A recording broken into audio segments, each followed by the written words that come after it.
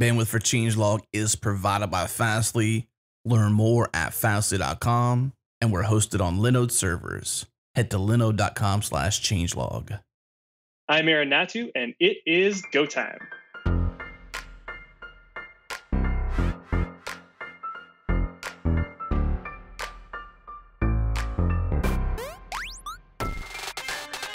It's Go Time, a weekly podcast where we discuss interesting topics around the Go programming language, the community, and everything in between. If you currently write Go or aspire to, this is the show for you.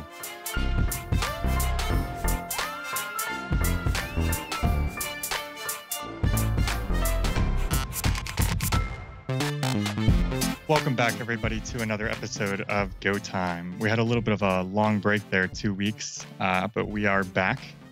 On the show today, we have myself, Eric St. Martin. Brian Kettleson is also here. Hello. And Carlicia Pinta. Hi there. And our special guest for today actually gets to blend two worlds for us, both Go and information security. Please welcome to the show, Hnatiw. Hey, everyone. So for anybody who may not be familiar with you, do you want to just kind of give like a brief background, maybe how you got into security and how you transitioned into Go and a little bit of how that fits into your current role? Sure. So starting out in security, I never really got into the industry early on. It was a little bit later when I was in university. I originally went to school for criminology, and I was on the path to becoming a federal police officer. But when I was at school, I ended up meeting a guy who was into hacking, and he was actually pretty good at what he did. And he was showing me some of the stuff he was doing. And I remember one day he pulled open his laptop. He was running Linux on it, probably some Ubuntu derivative. And then I think he was hacking the Wi-Fi. And he showed me this, and I'm like, my mind it blew my mind. And I said, you can do that with a computer? And then from then on, I basically spent all my time just researching into how we did that and how this stuff works. And I was spending, all my time doing that. So I figured, why not just switch into doing that permanently instead of going down the path I was going? And then I ended up switching into computer security as the end goal. So to get there, I think I knew that I had to do a lot of other things, cover a lot of bases to get to the point where you're doing security. So I ended up going back to school for essentially system administration and networking. And then I did another program for computer programming, worked at a firewall company, and just kind of found my way through different roles like system administrator, network engineer, developer, with the ultimate goal of always getting into security, and finally found my way into, I ended up starting my own security consulting company after a couple of years of doing those other jobs. And that went really well. It was more of a red team side of things. We can talk about what red team means later on, but working with smaller companies. And then I ended up getting approached by the company that I work for now. And I had the opportunity with them to do security consulting as well. And the big draw for me was that the people that worked there were all really, really smart, and they knew a lot about security. So I knew I could learn a lot from them. And not only that, is they had a more international clientele. So I wanted the opportunity to work with big clients, to travel around the world and really see how security worked at a bigger scale than what I was working on before. So yeah, I got into consulting that way, and then eventually found my way after doing that for a few years. Really enjoyed it, but I found that I was getting to the point where I needed to get more coverage than depth. And so I was doing a lot of the same stuff over and over again, and it was interesting, but I wanted more. So I wanted to be able to dive a little deeper. So now the job that I'm in is I'm a security researcher at Security Compass, and the role basically involves me diving deep into security, into technologies, and finding ways to break them, to better secure them. And then from there, going around and sharing what I learn at conferences, at local user groups, and just sharing what I have. And part of that background that I didn't really mention that ties into this is I was also a college professor in application security for some time. So fun fact about that was I chose to use Go as the programming language for that. And a lot of the students really, really enjoyed it, and it was an interesting experience. I can get into that more later too, but yeah, that's kind of how I found my way to this point. As far as Go, what got me interested in Go was I have a friend who his name's Thomas Shadwell. He's a senior security engineer over at Twitch, and I think everyone knows Twitch is a pretty big proponent of Go. So he uses it every day in his job, and he loved using it. He's really, really good at it. He's a super smart dude. And he showed me what he was doing with it, and kind of helped guide me through some of the basics. And then from there, I just latched on, and I really, really enjoyed using it. So started building some open source tools, contributing to projects. And just I actually started using it as the scripting language almost for my pen testing work. Python's kind of the most common one now, but I started using Go on a regular basis, and just picked it up and started using it more and more. And to this day, I really, really enjoy working with it for a number of reasons. But that's kind of the long-winded answer to how I got to where I am today. But yeah, that's it. So I want to pick up on one thread. You mentioned that you were using Go to teach, yeah? Mm-hmm. And so two related questions. How did it go to teaching Go? Did your students find it easier? Did they complain? Did they have praises for it? How did that go? And how do you think Go compares with Python for security-related things? So to answer the first question, as far as how it went teaching it was good. I was teaching developers, so they're a group of third-year programmers, and so they had some of the basics. I think they had done a lot of work in Python before, Java as well. So they had some of the basics, fundamentals down. It was just a matter of, I think, teaching them. The approach that I took was forcing them to learn a lot on their own, because as we know, like when you're in software development and Infosec especially, is you have to teach yourself a lot. So now that they knew the basics, what I did was I pointed them towards a few resources like the Go Tour, which was fantastic. Giving them a few books on Go. I think the one that I used in the course was the Go Programming Language by Donovan Kerningham. But there's now, I think both Ryan and Eric have both put out a book as well. There's so many out there that there's a ton of resources. So I pointed them to the right resources and then guided them through using it in real applications. And I think that was the real key point was giving them projects where they had to actually build things in Go, starting out easy, but being able to tie that into really useful, interesting things like building a fuzzer in Go, or writing a deliberately vulnerable web application where it was vulnerable to something like SQL injection. Gave them something interesting to work on, and this is how I've always approached learning a language, was finding a project to build on. And I think by doing that with them, it made it a little bit easier for them. It wasn't, I wouldn't say it was like super easy for them to pick up, but having those resources and then being able to answer questions to them was really, really valuable for that. I can't remember what was the second question was. Oh yes, it was how it compares to using something like Python for Infosec. Mm-hmm. I think I'd like to hear that kind of from like a more like generic perspective, because a lot of InfoSec people use Python, and I think a lot of that is, they can do things like HTTP servers and things like that significantly easier. And I think the standard library that Go provides makes a lot of that easier. So I'm really interested in both, like in that learning example and just in the broader area of developing security tools, because most of it is developing one-off things, right? Like a lot of people build scripts and stuff they reuse, but a lot of times it's just one-off things. And I'm really curious myself too, to follow up on that, kind of how you feel about using it to write those tools in place of Python. So there's no doubt that Python right now is probably is in most cases it's the easier choice and the better choice, because there's a ton of libraries out there right now that support Python for security.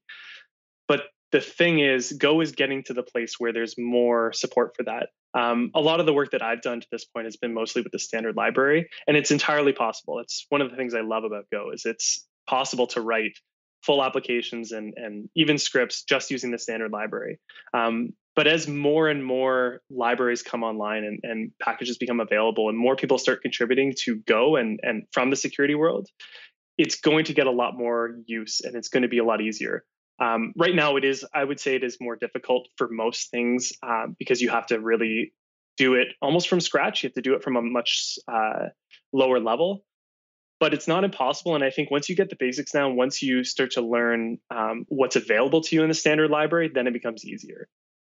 So you're saying that part of the difficulty is having to write things from scratch, but it's more difficult because people are not aware of the functionality in the standard library, because it's such a common thing for Go developers to want to build things from scratch, and they find that it's there are a lot of benefits from that.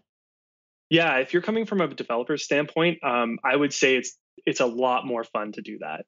It's you get to understand the language a lot more. That's one of the things that I've benefited from in writing Go is I've gotten to understand how it works at a much lower level because I'm diving into the source code of the actual standard library more than I would have done in any other language. So I'm learning a lot more about Go in the process. But I think the problem comes in where a lot of people that are in security are not necessarily developers. They don't have a developer background. A whole separate point is why developers would make good security engineers and good pen testers, but I can cover that later.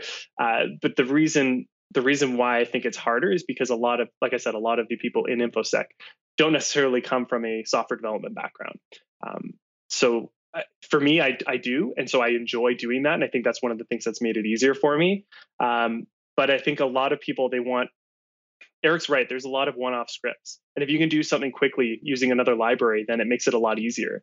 And that's something that I think we can contribute more to. And what I'm trying to do is help build more of those things. But there's only one of me, and there's a lot that needs to be done. So what I would say that if you want to contribute to InfoSec from the Go side of things is start looking at what Python libraries are available. Like there's one.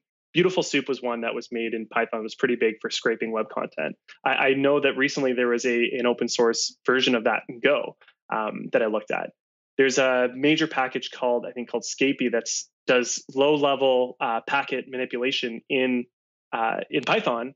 And there may be something out there, but I haven't found it that does similar things. But if you can build something like that in Go to do easy low level packet manipulation, then that's probably one of the most heavily used libraries in InfoSec when we're talking about developing. So I mean, to answer your question, it's hard because of the lack of libraries, because not a lot of people come from a development background. But if you do come from a development background, it's awesome, and you learn a lot doing it, and you just get better over time. It's the same with anything. That makes sort of sense. So speaking of the background thing, one of the things that stands out when you were talking about how you got into this is just the breadth of your background. Do you feel like there's room for somebody to just come in and start learning about InfoSec and security?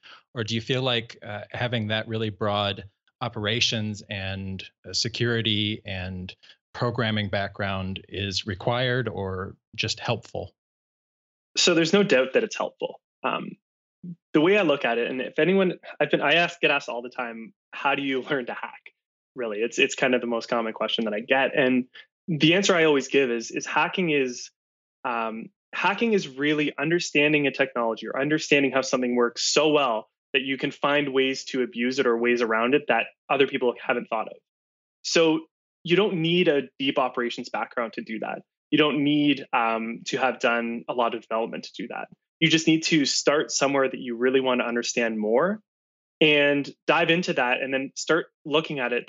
The most fun part is looking at applications like you're an attacker. So look at an application or a technology and say, if I was going to attack this, what would I do? And the three things you want to really look at it's called the CIA triad. It's confidentiality, integrity, and availability. So if you can look at breaking one of those three things in an application, if you understand it well enough, you'll probably find a way to break it, regardless of your background. It's just a matter of diving deep into something to understand it well enough that you can find a way around it. And I think sometimes it comes down to, you fuzz things a little bit and then understanding why it broke, right? Like if you can reproduce it breaking, then you can usually exploit that. But you have to understand why it broke so that you can use that to your benefit. Mm-hmm. And yeah, it's really for people who love deep diving into stuff and why does this work and things like that. It's a lot of fun though. Yeah, and that's why I think developers love it, or developers could be really good at it. Because I think every developer I know who's really, really into it, you have to keep learning. You have to dive deep into a technology all the time, and that's really the same basis for InfoSec. Yeah, I think it takes a creative mind too. like to try to, when you understand all the pieces and how they fit, and it's almost like solving like an engineering problem or troubleshooting Hmm. some issue, is if you understand how it's supposed to work, you can figure out the points of attack and kind of how you can sneak around using it the way it's supposed to. And for anybody who like wants to just try their hand at it, there's a bunch of sites for that stuff. Vulnhub.com has vulnerable virtual machines Hmm. that you can attack. And if you need a little help, there's usually walkthroughs for those. What am I thinking? I think Over the Wire has some from like an Linux systems perspective where you try to attack permissions issues and things like that. I'm trying to think, if you want to get into reverse engineering, there's a few sites for like crack me's and stuff too. Yeah. But I think everybody should try their hand at it just to kind of understand the perspective an attacker comes from. Yeah, and you're totally right when you say it's just like an engineering problem or an engineering challenge. It's the way I look at it a lot of the time is it's a game. It's a really fun, deep technical puzzle that you have to solve. And there's a ton of resources out there to practice it. That's really how I started learning. Was way back in the day, people started learning by being essentially doing criminal activities where you're hacking into things you're not supposed to be hacking into, but you don't have to do that anymore. And the way I learned was I basically set up a virtual lab using VMware or VirtualBox, and I would have 3 VMs going at once. I would run, an old version of Ubuntu. I'd run maybe an old version of XP, and then there's also a few other virtual machines that you can use. There's one called Metasploitable. There's one called Mutilidae, I think, like Mutilliddae, I think is how it's spelled. There's a couple other ones out there, but there's a ton of different deliberately vulnerable VMs you can go and attack, and that's what I did. And you learn how to do it through doing it. And if you want more of a collaborative environment, there's essentially games called Capture the Flags. And I can get into that more, but it's essentially a hacking game or a hacking competition, and they're held all over the world. You can access them online. There's a website called ctftime.org, and it's essentially a location where you can find where all sorts of active capture the flag games are happening. You can sign up for them, and that was another way that I learned a lot about security is through those competitions. Those competitions are good because they teach you how to think like an attacker. They don't necessarily teach you as many real. Some of them teach you the real applicable attacks you can use, but a lot of them are about really tough challenges that force you to think the way an attacker would have to think. So there's all different ways, and there's to actually learn on your own through those kind of vulnerable services as well. I think it's interesting though too, because there's a lot of similar aspects when you think about like learning engineering, like where you go down these avenues and maybe it doesn't get you to what you're trying to build, but you learn a lot in the process. And I think Hmm. that information security the same way, like when you're trying to attack something, um, being able to identify that you're chasing a red herring, like it's easy to lose a ton of time because something looks like that's the way, and it's actually much easier. So being able to kind of like step back and take a fresh look, and yeah, so much fun. Yeah. So I kind of have a question too, because you border these two worlds, right? Like you've got Hmm. information security background and a development background, and I'm really interested on your perspective about how those two worlds meet. Because from my standpoint, the way I see it is there's a lot of information security people talking to information security people, and there's a lot of programmers talking to other programmers. And I don't think there's a lot of like cross pollination between those two worlds. So, and it's constantly, the other side feeling like the other side is evil, and, they're the enemy. And you've got, like in the security world, like they wear their programming abilities like a badge of honor. Like the first thing almost Yeah. every security person says when they get up on stage is, "I know my code's crap, but." Yep. Yeah, so bridging the two worlds. I mean, do you have another 2 hours to talk about this? It's it's an issue that I think a lot of us have seen, and I'm fortunate in that I have that background to be able to speak to developers and not be intimidated. I think part of it may be an intimidation thing, because both fields are really deeply technical and really specialized. Um, but I think so stepping back, part of my role and part of what I do is I go to conferences and I speak about security. But a lot of the conferences that I go to are security conferences, and I'm not alone in doing this. So a lot of us are going to the echo chamber that is the security world and saying, hey, these things are broken, we need to fix it. But not a lot of people are going to other platforms. So speaking to developers or speaking to, going to a Linux conference or something, or going to another conference where you have people that aren't necessarily in security and teaching them about security, I think is something that is lacking. And I think that if we were to do more of that, like, for example, coming on here and being able to speak to a whole bunch of developers about security is an honor. And it's really, I think, a really good opportunity to educate people about this, because the people that are implementing security aren't necessarily the security people. People are implementing security are people in operations and development mostly. So those are the people that need to know a lot more of this information than necessarily those people who are almost siloed in the security team. So as far as how to approach that, it's a tough challenge. But I think that what I found and work with a lot of clients has been the most effective thing I can do is have conversations with individual people, individual developers about security, and just answer their questions and get them a little bit interested in one little area of security, where from there, because developers are a curious group, InfoSec people are a curious group. If you teach and you get them excited about one little thing, from there, that spark ignites something more, and they start to grow on their own and start to learn on their own. And I think that's one of the most effective things that you can do in an organization, not siloing security in the security team, but teaching a little bit at a time to different people and getting them interested. And from there, developers are smart people, operations people are smart people. And if they have that interest, they will find the way to learn what they need to learn, and way more than you can just teach them sitting down, spewing information about InfoSec. So if you just give them the basic information, I think that is a really good way to start, because they'll lead themselves down the path to learn more. That, to me, that's the way I've found is the best way to cross over. I kind of want to argue a different point of view on that just a little bit. I agree that developers are really smart people, but I also think that developers are overloaded with all of the things that they already need to know, like how databases work and how to index things and how networks work.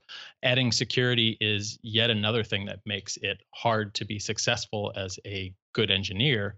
Have you thought about ways to make security easier for developers? Are there things that you've thought of that we can do as a community, as a security community, as a developer community, to make writing more secure software easier, other than the obvious things like garbage collection and safe memory access? What are the things that we can do as a group to make applications more secure? I keep looking at these news articles about all these compromised machines across the globe, and thinking that that's a failure on our part as developers in whole, or as companies, as businesses even, to secure software. I think that that's also a management problem too, though, right? Because it's not part of the life cycle. And I think that engineering and security are two different hats. Even if you possess both skills, it's very hard to look at the problem in both ways, right? I think there's time developing features, and then I think there's time like kind of really going over your code in a meticulous way, looking for potential attack vectors. So before Aaron answers, I want to throw up one perspective. I've been sitting here and thinking about security and thinking, oh my God, if I had to learn enough about security to make an application thoroughly secured, it is too much. Like Brian was saying, we have to know so many different things. And the context switching, like Eric saying, you have to look at things from a totally different perspective to think about security. And I was sitting here thinking, well, I am surely glad the place where I work now, they have a security team, like many companies do, and there is an audit process. So at some point in the software development, once it gets close to being ready for production, it goes through this audit. And for me, it's like, yeah, great. Find out all the problems my software has, tell me, and I'll fix it. But having to know a lot more about security than I do, it's burdensome, I think. I think there's so security is a really, really broad world, and I'll let Aaron speak to this as far as like kind of like red teams and how involved that is, how many people there are with specialized skills when they do that. But I think when we talk about engineers, I think we're talking about a surface level of security.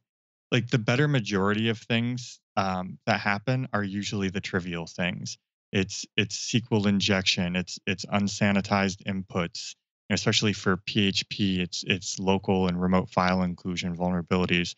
And these are like really easy things to catch. And I think that most of us are aware of what they are, right? Like if you were asked a question in an interview, like what is SQL injection? Yeah. Most engineers could describe what that is, but I think having the time and actually exploiting a cross-site scripting vulnerability or a SQL injection vulnerability starts to make you aware of how it's used, and I think it makes it easier to catch. I think that the point that you bring up about having the basics covered is really important. It is intimidating to think about all of the things you need to think about to be an expert in security, to know what different kind of vulnerabilities there are out there. And I'm going to let you in on a little secret: is no matter how much you catch, there's always going to be something there. I don't think it's possible to have code that is completely secure unless it's maybe one line developed in isolation and has no callouts and no inputs. It's almost impossible. So you can't. I don't think you can necessarily lose sleep over that. You have to look at it from the basics perspective, and then from there, I think what a good security person will do is understand, because the way to make something the most secure is to make it not functional at all. So you have to have a trade-off. So a good security person will look at something and understand the business risks and understand really what it's trying to do and find the best way to put the most security measures in place. But some of the basics, I mean, I can go over some of the basics you should probably know as a reference to cover the basics. I think three main things stand out that I think a lot of that you can easily do and keep in mind when you're developing something, and then you're covering a substantial amount of vulnerabilities. The first one is to patch. So just make sure your libraries are up to date as much as possible, especially if there's a security vulnerability. So just be aware that the latest one is probably going to be the best for that. It's not always possible to keep things up to date. I understand that. In an environment, it's where you have so many dependencies, sometimes upgrading is not an option. From there, there's other mitigations you can put in place, put something in front of it, or check for try to learn what the exact vulnerabilities are and find other ways of mitigating it. So patching and keeping things up to date is probably one of the most important things, and one of the easiest wins you can have. And that applies to operating systems as well, and applications and libraries. The second thing is probably the most important thing, is input validation. Is understanding that the input that you're getting from a user is what you think it is, and checking that on the server rather than on the client, because client-side controls can be bypassed very easily. Because it's just in the browser. If you use something like a proxy like Burp or Zap, you can intercept the request, change the data after it's left the browser, and then send it on, and it completely bypasses any kind of client-side input validation. So checking that the information that you're getting is what you think it is, and not some kind of malformed input like a super long string to get a buffer overflow, or negative numbers when you don't expect negative numbers, or special characters that you don't expect. The best way to do that is to use a whitelist over a blacklist. So the difference between a whitelist and a blacklist means a whitelist is looking for a set number of things that are allowed, whereas a blacklist is looking for a set number of things that are not allowed. The number of inputs that can be allowed through is significantly less when you use a whitelist. And so you are much more aware and you have much more control about the data that comes through, as opposed to with a blacklist. There may be a ton of things that you haven't even thought of that could come through that can get around your validation. So input validation is probably the most important, because really any vulnerability, any exploit comes from user input. So if you can control that, if you can find some way of mitigating that, you would have saved, you could probably reduce at least 50% of the vulnerabilities that you may have in place, which is huge. The third one is output encoding, and this is more of a preventative measure. So when you're outputting data onto a web application, for example, if you encode it with HTML encoding, for example, by doing that, you will then reduce the likelihood of something like cross-site scripting, which is essentially when an attacker can get JavaScript to run in a client browser through input they provided. So if you can encode those characters, then it won't look like JavaScript and it won't execute as JavaScript. It'll just look like a string of gibberish almost. So doing Patching, input validation, output encoding are three of the biggest things. There's a few other things that I can just briefly mention in case you're taking notes and you want some more depth. But one is hard-coded credentials and API keys. So I think there was probably, I don't know, maybe 4 months ago, it showed up on Hacker News that you could just do a search for password in Git pushes, and you search that and you found thousands and thousands of Git commits that had a password in it, or had someone mentioning a password or taking a password out of their application. So having those hard-coded credentials, especially in open source software, is trivial to find, and then someone can take that easily. They don't have to have any skills and just access your machine. So making sure you have a safe way of passing in up strings and secure information and secrets to an application is important. And then two other key things is authentication and authorization. So making sure that people are doing the things that they should be doing, and they're allowed to do that, and they're gated from doing things they shouldn't be doing. And then the last key point is encrypting data at rest and in transit. So making sure that you're using a TLS over the web. You're implementing a security certificate. Let's Encrypt makes it super easy to do that now. And then encrypting it at rest. So using proven crypto like AES or bcrypt for hashing are just some examples. I know that was a lot to take in, and I'm sure that a lot of people are probably going to go back and review over that. But if you can just cover those things, just keep those in mind as you're developing, I guarantee you'll reduce at least 90% of the vulnerabilities that can be introduced in your application just from those things alone. Well, how about my favorite one, which is don't roll your own crypto? Number one rule of crypto: don't roll your own crypto. Yeah. Please. I was going to say this. What you just said, that list will make a great blog post. Absolutely, and I might do that. Yeah, if you do it, make sure to share it with us. We'll share it with everybody. Now, these are kind of generic from any programming language. How about, since you've had some time in Go, how about Go? What are some attack vectors that exist in Go, or what are some areas where Go saves you from yourself? So Go is pretty good at saving you from yourself, especially on the web side. Just the number one thing that I've seen that makes it a lot easier to defend against attacks, and I had my students go through using this as well, is HTML templating in the standard library. It provides automatic output encoding on your HTML pages. I'm not sure how many. I'm pretty sure that most of the web frameworks out there now are using templating. It would be kind of a waste of time not to. But the default HTML templating does output encoding for you, which saves you a lot. And output encoding isn't just for client-side output. It's also applied to when you're passing data into a database, into like a SQL database in the back end. So one other thing that Go does for you, if you're using a lot of the SQL packages that you can use, have the concept, actually they all should have this, but have parameterized queries. So what that means is when you're passing data into your database connections, when you're sending a SQL query, you're not just simply passing data that a user provides and adding it directly into the SQL query. So, concatenating into a string. That by doing that, you're essentially allowing an attacker to make whatever SQL query they want to make on your database. And if you return that data into the application in some way, then they can see sensitive data, or they can even just drop all the tables. There's a classic XKCD comic. I think it's called Bobby Tables. If you look that up, you'll see a funny example of SQL injection. So that's really good for that. One of my favorite things learned in SQL injection was, for years I understood SQL injection and getting content back on the page or inserting data, logging in using SQL injection. But the one that really blew my mind when we talk about kind of like the creativity of a hacker is blind SQL injection. Like the fact that, and I'll let you describe how this works, but it's just amazing that people can just use things like sleeps and enumerate data. Yeah, so blind SQL injection is like a whole other level of SQL injection attacks. And it's more common nowadays because there's better SQL protections in place by default in most languages.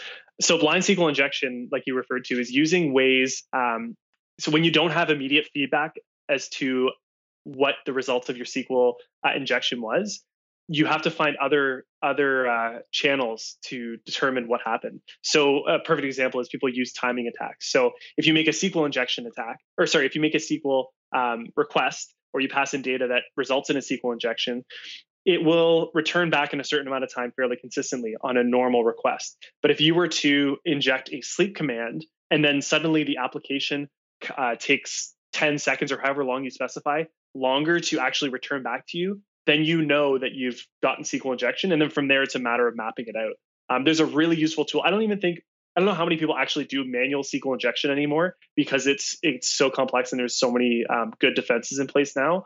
But there's a tool called SQL Map that does this automatically for you.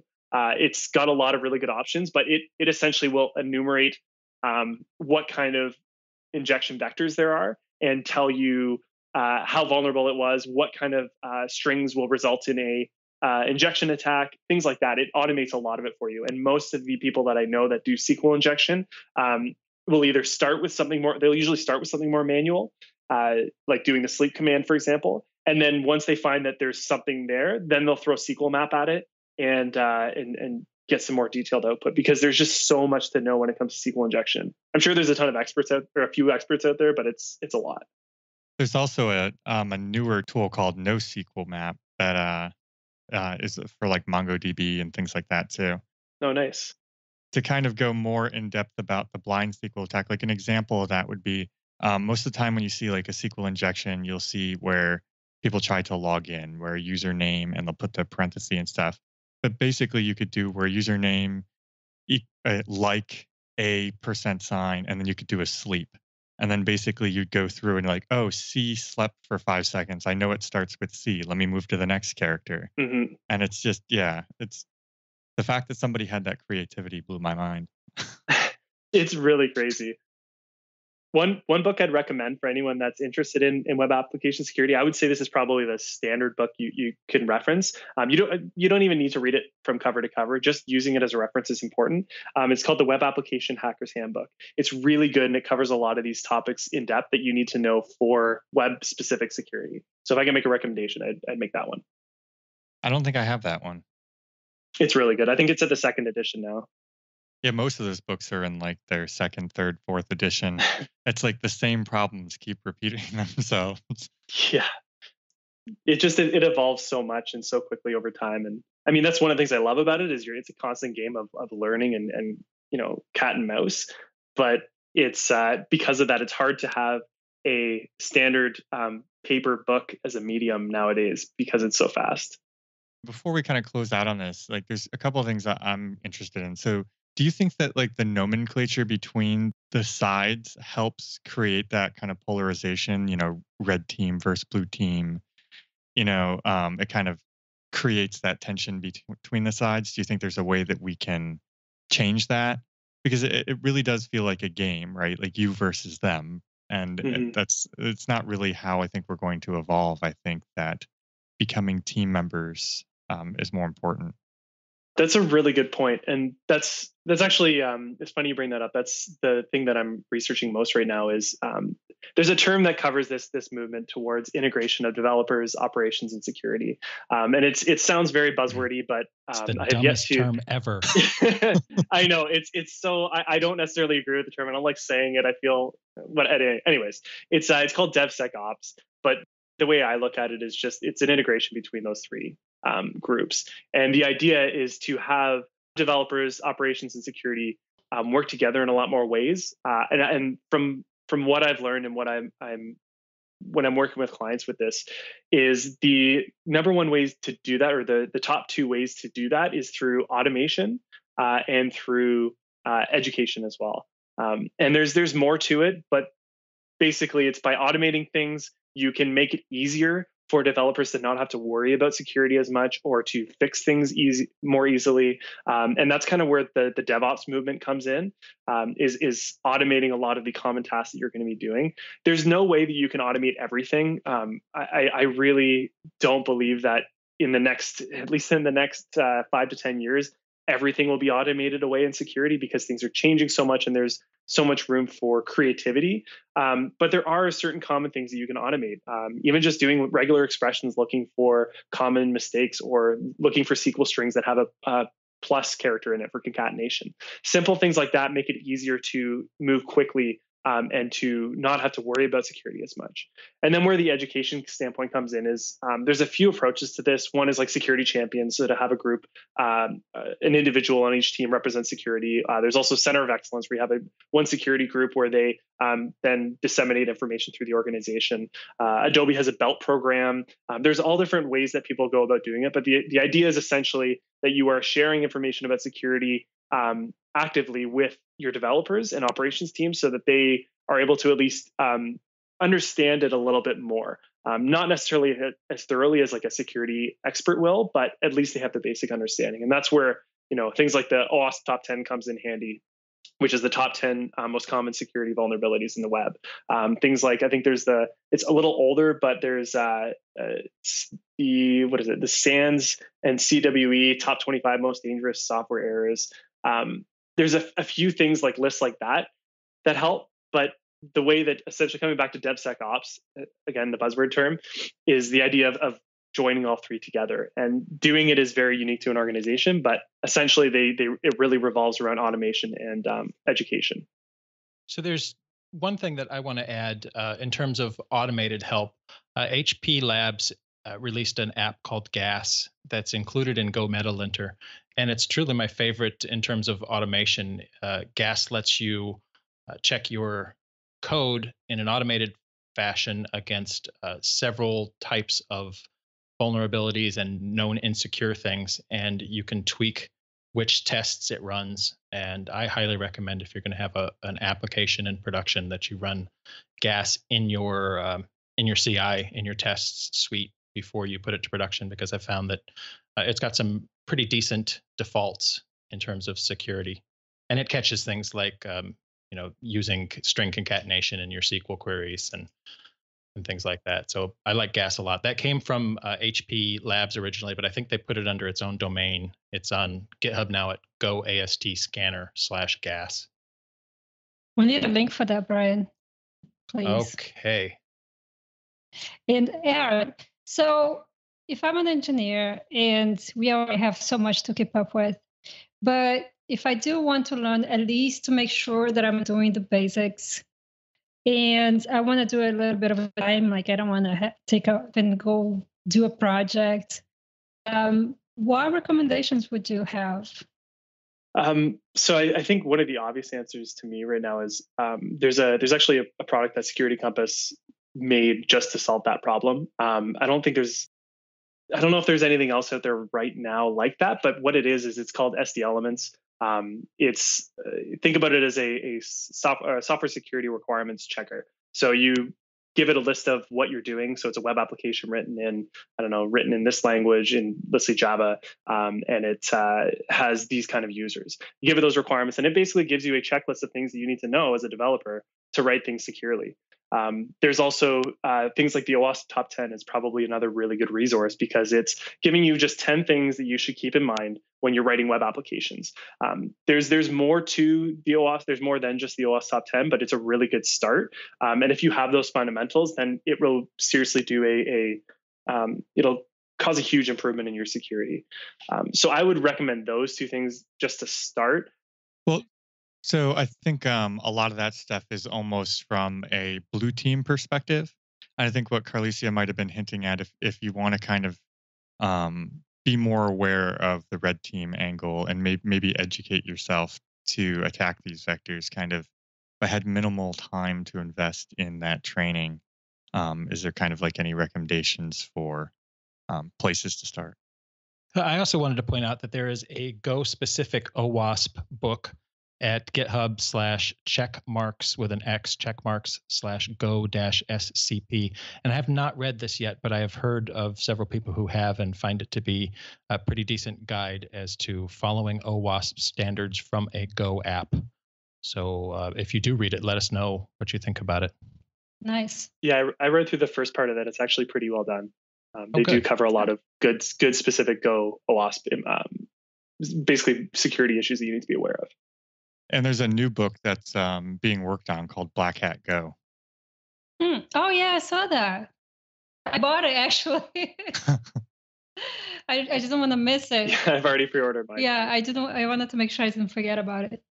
I didn't know that they were selling it. I've reviewed a couple of chapters for them, but I didn't realize it was for sale. It's in pre-order. They don't have anything to give yet. I'm also doing a technical review of that as well. Nice. Awesome. So the question that Carlicia had was, if I'm getting it right, was what's something you can do fairly quickly to understand security a little bit better, so you can develop a lot more securely. Is that correct? Let's kind of frame it as you're engineer and you're trying to become more red team, but you don't have a lot of time to invest in that, like book recommendations or something.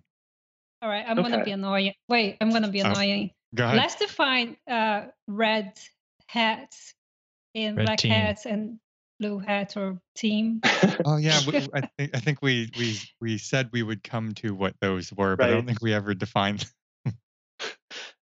All right, so red teams, yeah, no, we're using, this is a problem in Infosec, because we use terms all the time that we understand, and then, we use them in everyday conversations all the time, and then we throw out terms like red team, blue team, even purple team, and assuming that people know what it means. And it's the same in any deeply technical field, and it happens all the time. So red team, the idea of red team, when you're talking about, so there's two different ways that red team is used. One is the term of the offensive side of security is red team. Blue team would be the defensive side of security. It comes from military term where they would do simulations, or they would do practice attacks, and the red team would be the attackers and the blue team would be the defenders. There's also a practice called red teaming where, and this is, I think, what Eric referred to earlier, was the idea of red teaming is doing a full simulated attack on an organization, on an environment, with a particular goal of, for example, getting to database admin or getting HR records. And the idea is you are essentially emulating an attacker with no holds barred, and doing everything that an attacker would. And I've done a number of these assessments myself. And what it essentially involves is let's say you have an organization that you're choosing to attack, and you use means that are technical. Social engineering as well comes into play. So you're tricking people into doing things for you or giving you information. There's also a physical side of things. You will physically break into buildings or, pick locks, things like that. And all of it really is around emulating a real attacker, someone who wouldn't be held back by, needing to come in between 9 to 5. Right. So that's another way that people use red teaming is in that specific type of attack. And I think to feel better about like the breadth of security knowledge, those red teams are usually composed of multiple people. There's a web guy, there's a Wi-Fi guy, there's kind of usually a reverse engineer, depending on kind of what's being attacked. So no one person kind of encompasses all of that knowledge. There's just too many attack vectors to be familiar with. So what is the difference between red hats and a red team, or blue hats and blue team, black hat, black team? I don't know if there's a black team. What you're probably thinking of is white hat, black hat. And so what that Gray terminology means is gray hat. Yes. If we want to talk about gray hat, if that's even a thing. But the difference is it's the idea of it takes the term from those old cowboy movies where usually the good guy would be wearing a white cowboy hat and the bad guy would be wearing a black cowboy hat. So usually when you're looking at a hacker, or a malicious attacker would be a black hat, whereas someone who's doing security on for the good guys protecting an organization is usually a white hat. There's the term gray hat, which people can argue is a thing, but I think it's just, the idea is to do things that maybe it's almost like chaotic neutral. So doing things that could be illegal or could be attacks, but you're doing it for good reasons. It's that middle zone where you're not really sure whether they're the good guy or the bad guy. I guess a good example of that would be you possess hacking skills, and you're constantly looking for vulnerabilities in sites that you don't have permission to do so, but you're reporting to them. So you're hacking in the sense that that's not legal. You don't have permission to do that, but you kind of are trying to do it for your own righteous cause. I don't know whether hacktivism falls into gray hat, though. I think that's too far on the black side. Yeah, I mean, so what you're referring to is now. So I think it's evolved over time. I think that was what it was originally, how people referred to it. Now there's most people that do that call themselves freelance security researchers, or what's more common is they're involved in bug bounty programs. So it's transitioned to a model where bug bounty programs are essentially is a way for an organization to open up an application and set specific guidelines around the ways that can be attacked, but they open it up for attack to anyone. And if they, as long as they follow the rules of like, this thing can't be touched, as long as you're not doing denial of service attacks, everything's open. If an organization opens up their application or their system for doing that, then anytime someone submits a bug to them, a security vulnerability, they will be then rewarded with something like with swag or with real money. There's a few big players in that space. There's HackerOne, which side note, HackerOne actually has a couple of really good resources if you want to learn more about security and bug bounties. It's a really good way to keep up. They have something called the Zero Daily newsletter, which is, as it sounds, a daily newsletter for security, with showing just some of the latest bug bounty reports. Then there's also HackerOne, and Cobalt.io is another one, I think. So those are kind of the main players in the bug bounty space, but it's a way that people practice it in a legal way.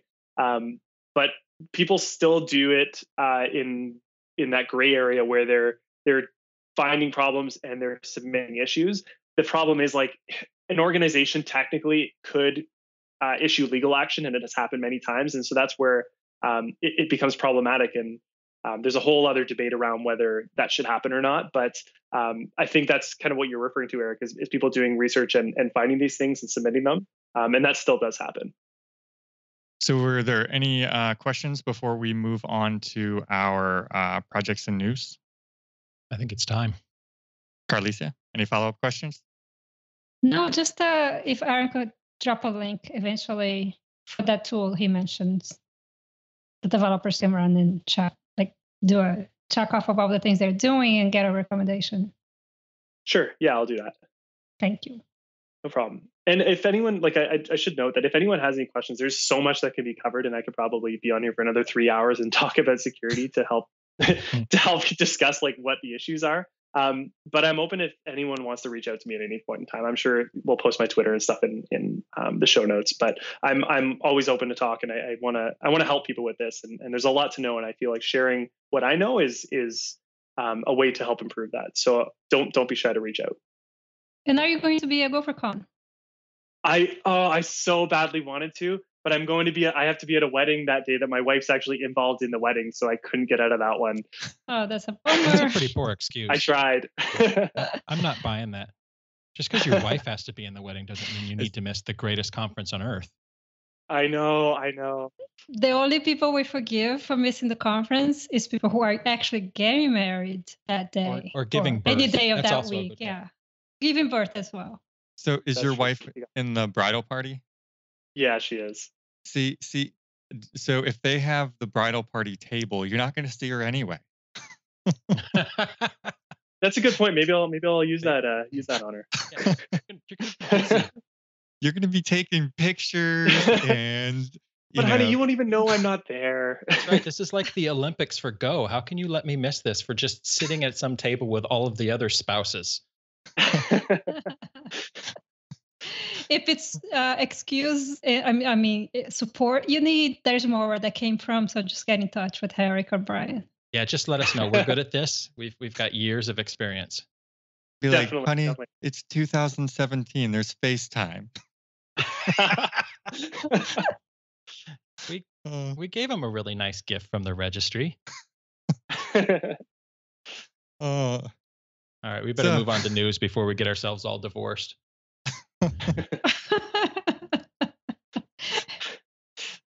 So I was going to make a comment, but never mind. It's too late, right? Now I'm interested. What was that comment going to be? Sort of like that. It's too late for a couple of us. So Go news. Right. So I Go saw an news. interesting article, I think it was earlier this week, called Fencing Off Go, and it was based off of like a white paper. That's really interesting. I won't go into too much detail there. I'll put it in the show notes. But it's a lot of cool stuff in trying to find deadlocks and race conditions in your Go programs. I'll drop that in the Slack channel now for anybody who's following along live. Anybody else have anything cool they found this week? Yes. So, well, first of all, Go 1.9 Beta 2 was released, and that's big. Very, very That's big. so speaking of 1.9, what do we have coming in that? Aliases, the type aliases, Aliases. parallel compilation. That was something that's really Parallel cool. compilation, that's a big one. So in 1.9, Um, I'm interested to see, has anybody done any comparisons on compile time now that the parallel compilation is in there? no, I'm actually uh, cloning a fresh copy of Kubernetes this afternoon so I can do a test with 1.8 and 1.9 just to see. Kubernetes is about the biggest Go app I can think of to download and compile with each version. Isn't there support for ARM 64-bit as well on this one? I think it was PPC 64. Hmm. I think it's ARM 7. We've always had ARM, well, not always, but we've recently already had ARM 64. I think it's ARM 7 that is new. But, I could be wrong. I'll have to Google it again later. We'll have to go look at the release notes. Yeah, we'll link to the 1.9 release notes in the show notes. But I'm trying to think of anything else that was really big there. I think they implemented a concurrent map in the standard library. Yeah. Um, Concurrent maps. And you know what, the big thing that this enables though is Go 1.8 on App Engine. So finally Go 1.8 is in beta on App Engine. If anybody's got Go apps that have been frustrated by being stuck at Go 1.6.2 forever, now Go 1.8 is in App Engine because we have type aliases. So that's a big deal. all right, what else do we have? I found a package that I liked. I haven't used it, but it looked interesting, called GoRef, and it's at github.com/MREIT hub/GoREF, GoRef. And it reminds me of the package that I kind of did a proof of concept on, which was my trace package, in that this is an invocation tracker. It tracks the execution times of your functions. It finds bottlenecks in your code, making sure all your Go routines exit properly, and it tracks all the calls to your HTTP endpoints. So it was implemented very similarly to the way I did. The only difference in this one versus mine is that I built mine with context support. So I wanted to go dig into this and see what kind of things I could learn to improve mine, because it looks pretty good. I'll drop the link to that in the Slack. I think other than that, lots of conference stuff going on right now. GopherCon's in 2 weeks. If you're slacking, buy your ticket.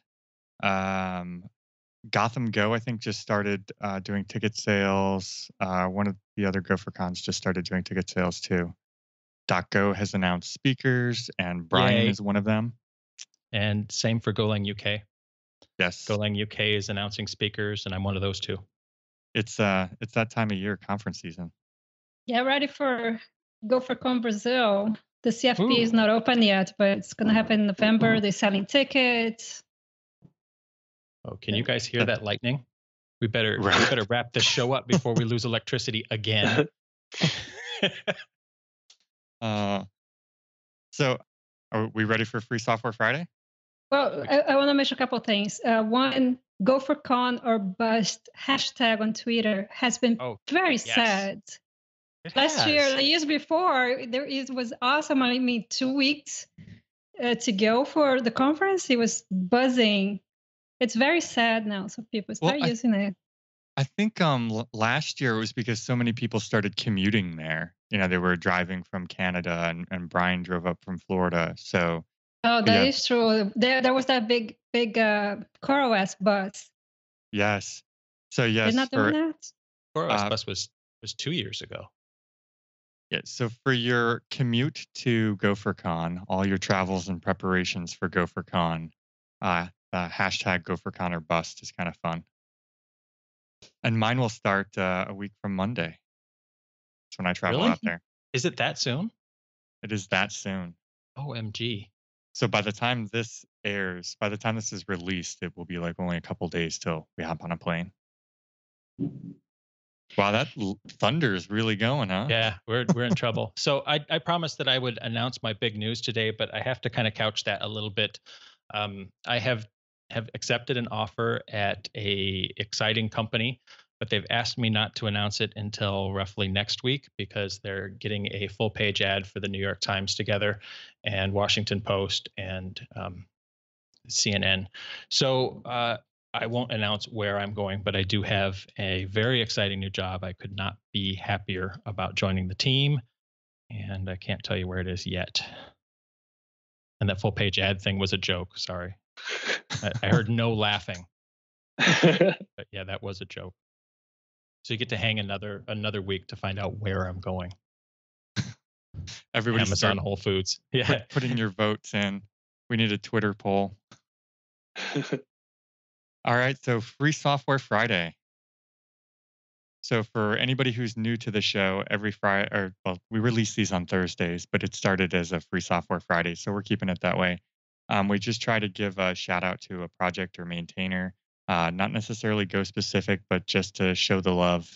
They don't always get the good feedback, so let's praise everybody. And there used to be a hashtag Free Software Friday on Twitter. I don't know whether people are still using it, but definitely do that too. I see some, but I haven't been leading the way either. So, because we do it on the show, it's kind of overkill. All right, so I'll start if you want. I've got a package that I found over the last 2 weeks that I absolutely love. I think it's been pretty obvious that I've moved over to Windows. I've given up my Mac completely. I don't have any Macs left. I do have a single Linux machine left in my house, but it's not turned on anymore. So I'm pretty much 100% Windows at this point. And I've been using Windows Subsystem for Linux, and the command prompt in Windows is getting significantly better, but it's still nothing like a really good Linux terminal prompt. So I found an app called WSLTTY, and it's basically a bridge between MinTTY, which is the nicest Windows command terminal thing, and WSL. So it allows you to have what I would expect to be a decent Linux terminal prompt, but in Windows and pointed at the Windows subsystem for Linux. It has made me significantly happier working on the command line. So thank you to the WSLTTY team.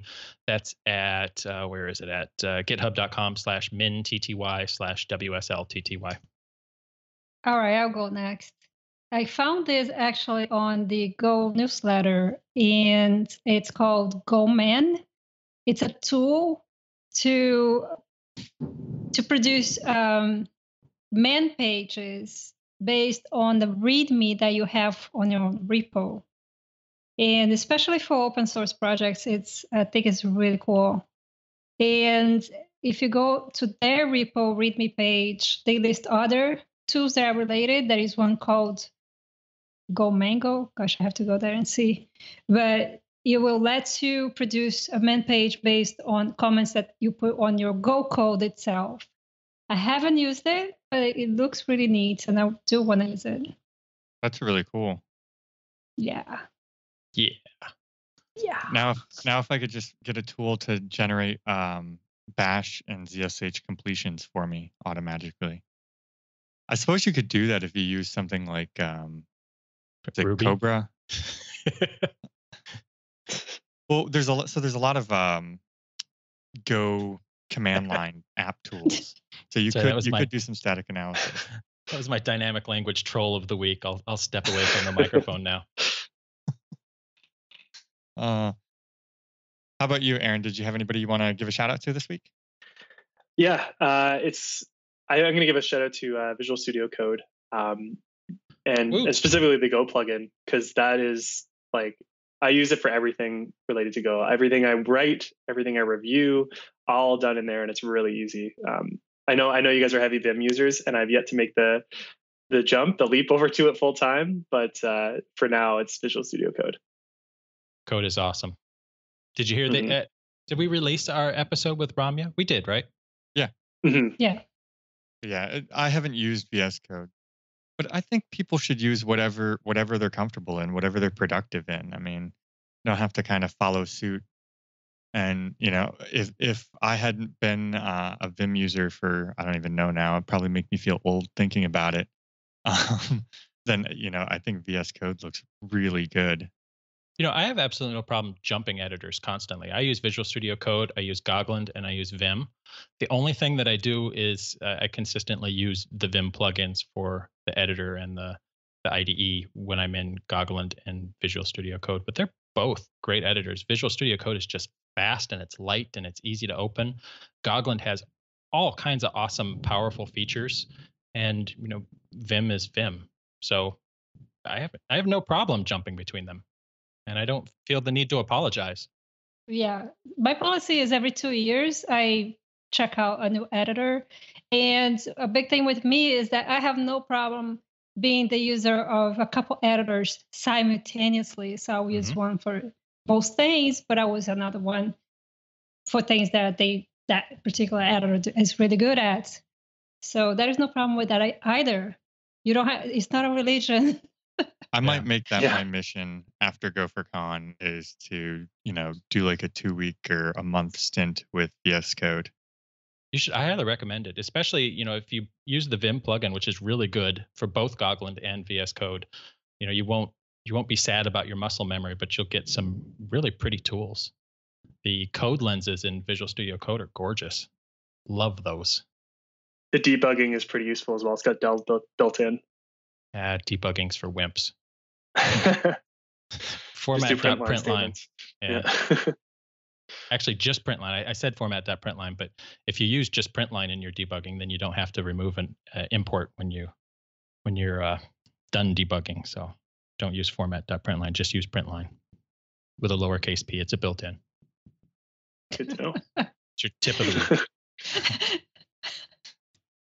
Stop trolling, Brian. I'm not trolling. A little bit. Much. So my free software Friday for this week is actually something that Target put out, and it's called Kate Guard. And it's really interesting. And for anybody who listens to the show, it's programming Kubernetes and Infosec for me. So this is a Kubernetes thing. And it's basically something you install in your cluster, and it works really great for clusters that have a lot of stuff, especially like kind of multi-tenancy where there's multiple teams deploying multiple apps.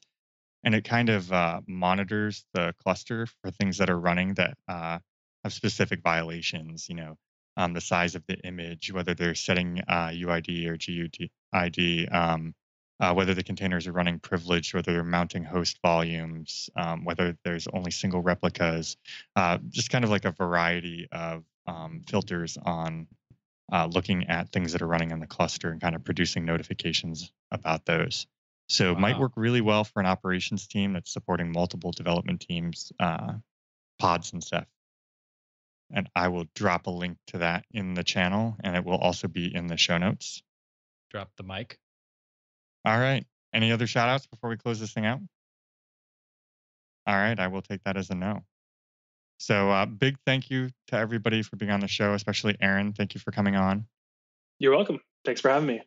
So this has been really great. And as Aaron said, he's available for anybody who has questions and wants to learn more about security and writing better code. We'll drop all of his contact details, home address, phone number, his home address, social security number. Yeah. Yeah.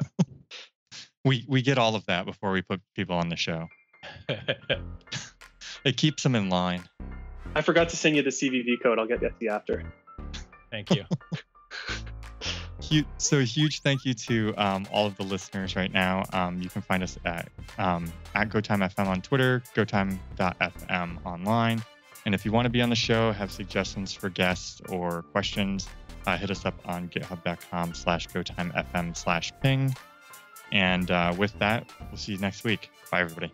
Bye. Bye. This was fun. Bye, everyone.